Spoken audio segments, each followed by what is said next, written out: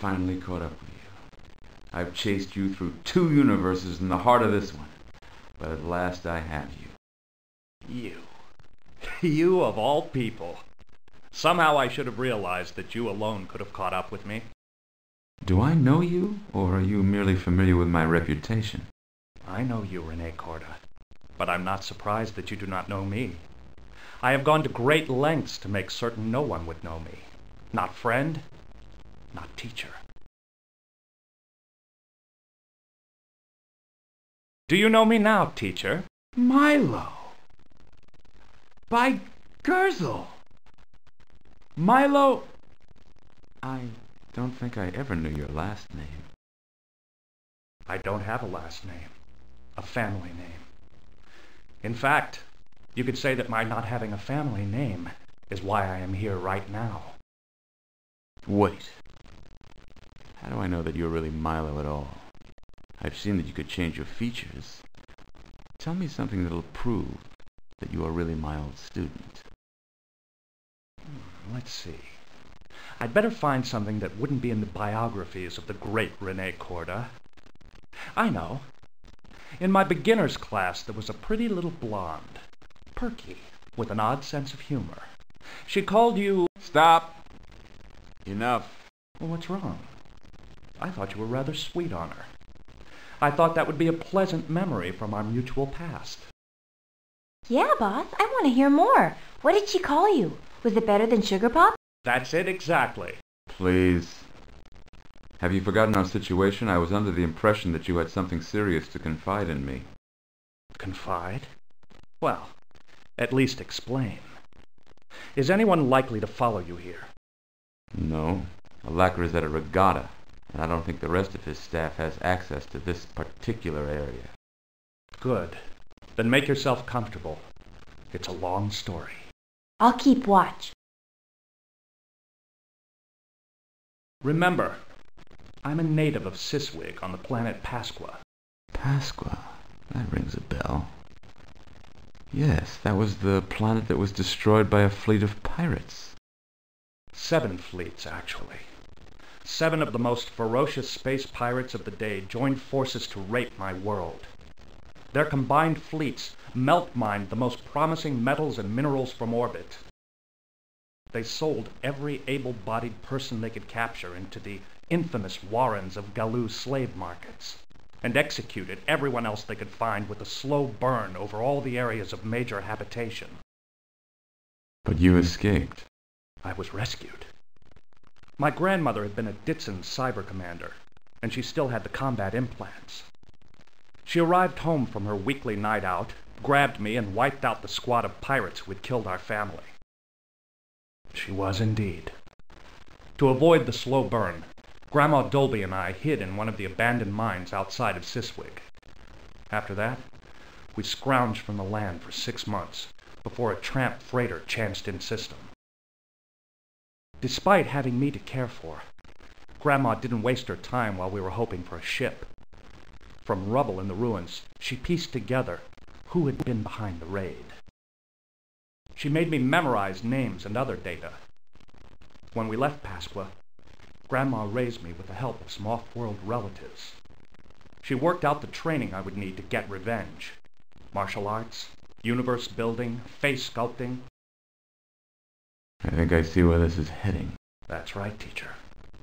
I'm the last survivor of the Pasqua wipeout. Grandma Dolby died when I was 17. I firmly believe that when she used her cyber implants to save me, she cut her own life short. She knew that, too. That's why she spent the last years of her life readying me for a job she wouldn't be alive to do herself. I swore on her grave that I would finish that training and bring Pasqua's killers to justice. And Pasqua's killers are... You've guessed it. The wealth behind God's pockets. The wealth that built those 7 pocket universes is the blood of my homeworld, Pasqua. You know, a shrike is a bird, often called a butcher bird. It has the nasty habit of impaling its prey on thorns. That's what I'm going to do with the pirates who destroyed Pasqua. impale them on the thorns of justice, or failing that, destroy them. So that's why your ship has that odd name. No offense, but I prefer Jester. So might I, little lady. But fate didn't work out that way for me. Now, you must be wondering why I've told you this long tale. I have, but I've also been willing to listen. Most people I would have knocked out from the get-go. But when you walked in, I thought, Korda is a good man, a talented man. He's just the ally I need. So let me put it bluntly. Will you join me in my quest for revenge and justice? If you will agree to turn yourself in as well when all this is done, I agree to help you. That way, not only do you honor your vow to Grandma Dolby, but I honor my contract to the old Terran government. Of course I'll turn myself in then. How else can I testify against the pirates? If that gets me a prison sentence, well, that is the price of vengeance. Then we have a deal? We have a deal. Now, I've shut down Herbs and Orans.